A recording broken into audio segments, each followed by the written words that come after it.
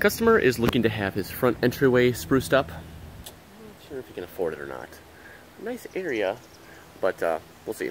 All right. Anyway, so we've got a pad down here at the bottom that's going to need to be replaced, and then we're going to be veneering this stuff up at the top here. We're going to give him the choice between bluestone and Tupelo.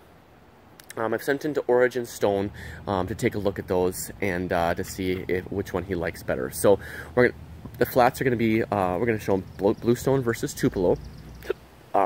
The faces, the risers, are going to be buckskin and dolomite. So he's got buckskin or Savannah or something like that. He picked this piece up from Hedberg, and I told him that we'll bid it as buckskin and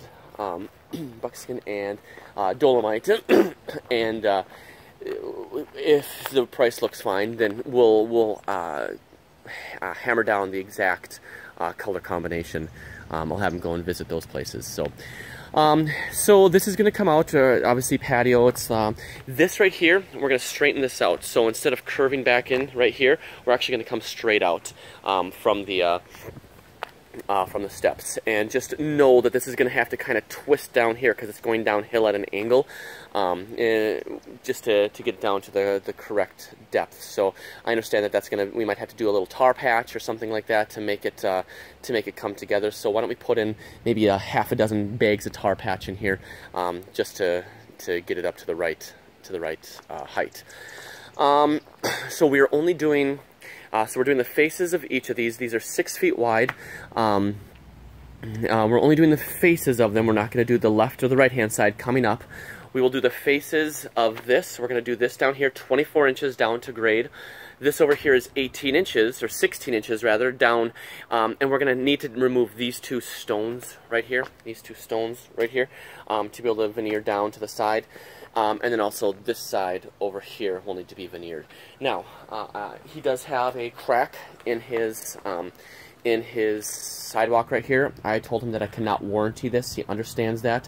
I told him that we'd have to lath over it to try and give it a better foundation, and he understands that. So I said I am more comfortable. I'd be willing to warranty this up here because this is in good shape still, but this down here not so much. So,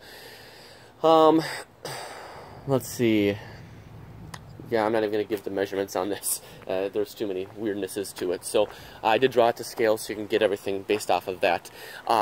This is an extraordinarily steep hill, just as a point of reference.